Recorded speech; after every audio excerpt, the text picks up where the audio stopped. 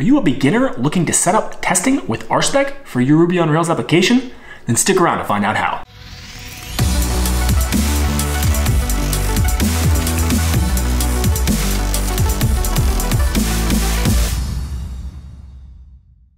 I'm Thomas, and this is Bear with Brain Trust Digital.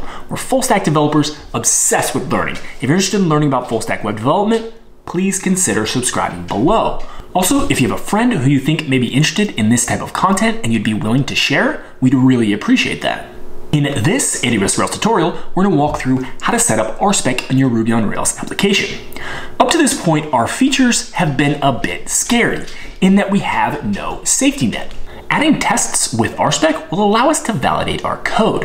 We can also ensure we don't unintentionally break things in the future when adding features. I'm not going to go full test-driven development in all of my future tutorials, but I do want to add some more content around testing.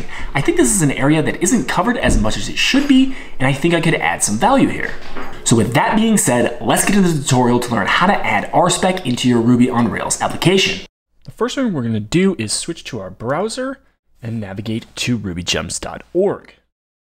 Here you can enter RSpec Rails and hit search. This first option here, RSpec-Rails 4.0.2, is the latest release at time of recording. So we're going to go ahead and click that now. Then you can click the copy link for the gem file. Instead, we're going to go through to the home page and check the installation instructions. Here on GitHub, we can see the RSpec Rails gem repository. If we scroll down, we can see this first section here of installation instructions. Looks like you have two options here. In our case, we're going to use this first option here just to get the latest stable release. Please note that this gem is grouped by development and test, so this gem will not be installed in your production environment. This is part of why I came to this page to grab the installation instructions, as opposed to just copying the gem from RubyGems. If we flip back over to Sublime Text and then open our gem file, we're going to scroll down and paste our code. Since we already have a development and test block, we're just going to move this up and then delete the additional grouping. Now we can flip back over to the terminal and run bundle install.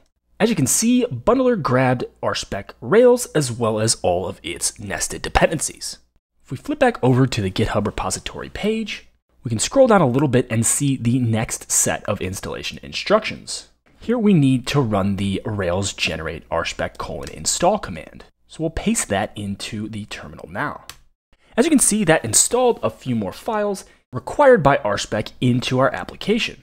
With RSpec installed, we can now run our test suite. To do so in RSpec, you type the command RSpec spec. In our case, we don't have any example tests created yet, so we have 0 examples and 0 failures. Let's go ahead and create a test now. The RSpec Rails gem also comes with a series of generators. So if you generate a model, controller, or even an entire scaffold, RSpec will generate the appropriate tests for that model or controller as well. If you need to generate a spec after the fact, like in our case, you can just run the Rails generate RSpec :model or :controller, whatever type of test you need, and then you're going to pass in the name of the spec. In our case, it's going to be user, since we're going to be creating a user model spec. So you can see that created one file for us. Note the placement. This file is placed into spec models, and then the naming convention here is always the model name _ spec.rb. Let's go ahead and check that file out real quickly.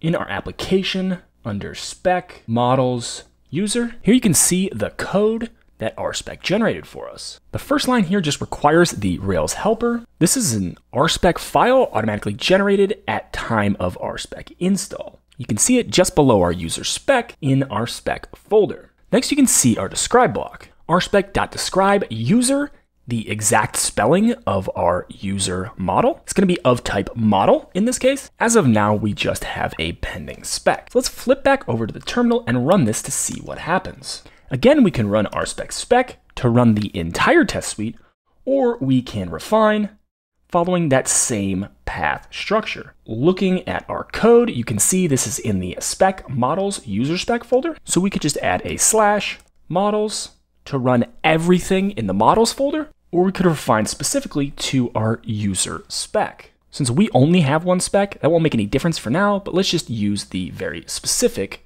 user spec. Now you can see different output. Here we actually have one example. We have 0 failures, but 1 pending. Let's go ahead and open our user model to see the method we'd like to test. In app models user, you can see we have a simple full name method. This method just simply concatenates the first name with a space, then the last name, and returns this value as a string. So let's go ahead and write a test for this. Here in our user spec, we can go ahead and delete this pending line. Inside of our describe block, we're gonna go ahead and add the it block. You can have several it blocks in your describe. These are going to be our examples. So we're going to fill in this string with what we'd like the test to accomplish. The idea here is to try and make this human readable. So it returns the full name for a user. You can see how that kind of reads in a way that may make sense to a non-technical user. The first thing we need to do here is create a user that we can test this full name method on. So here we're going to set our user equal to a user.create. Then we're going to pass in a first name and last name. In this case, we're going to pass in Bear's cousin, Chipper. He's the goodest boy.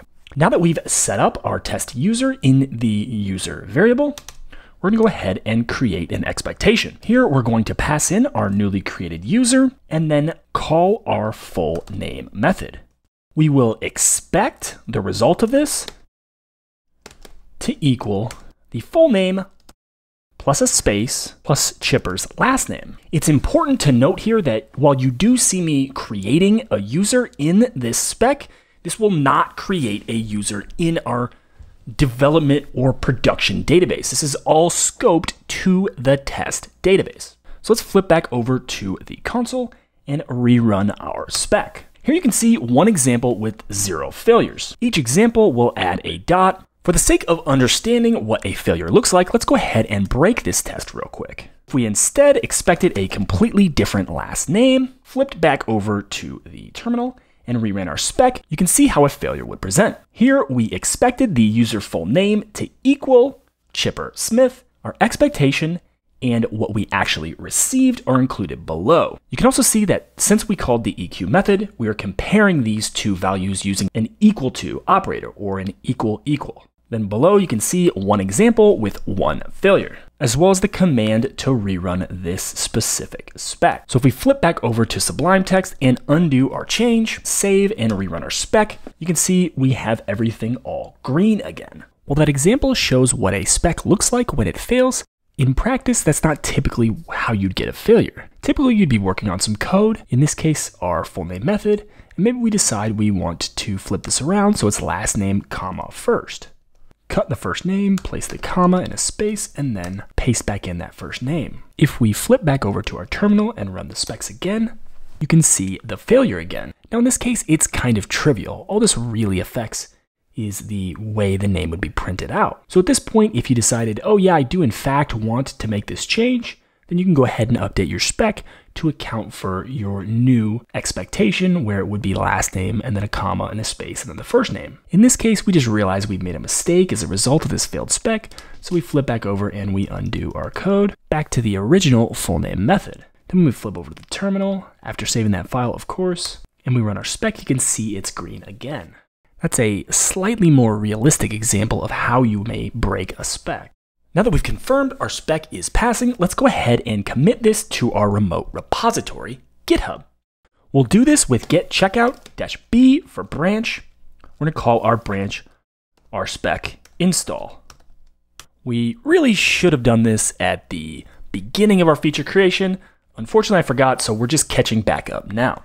Here we can run get status to see the files changed. Once we've confirmed all those files want to be committed as part of this push, we'll run get add dot. We can run get status again to confirm all of our changes are staged for commit. Then we'll run get commit -m to include a message, passing in RSpec install. Next, we can run get push to push this new branch up to GitHub, our remote repository. At this point, I would typically recommend that you create a pull request and have your coworker review your code if you work on a team. In our case, Bear is busy right now, so we're going to go ahead and skip the code review and merge our code. To do so, we're going to go ahead and check out our main branch with get checkout master. Then we will run get merge, and the name of our branch, RSpec install, to merge our feature branch into our main branch. Finally, we will run get push to push this new merged branch up to GitHub. Typically at this point is when I would walk through a deployment, but in this case, this gem isn't added to production, and the tests are currently only ever run on our local machine, so there's not really any point to do so. This was just a very brief introduction into RSpec, how to install, and then creating one very specific type of spec, a model spec. I hope to include more tests in the future, but please let me know in the comment section below if you found this helpful. And if you did, if you'd consider sharing with a friend who you think may be interested in this type of content, I'd really appreciate it. As always, if you have any questions, please include them in the comment section below. And with that, I'll catch you in the next AWS Rails tutorial.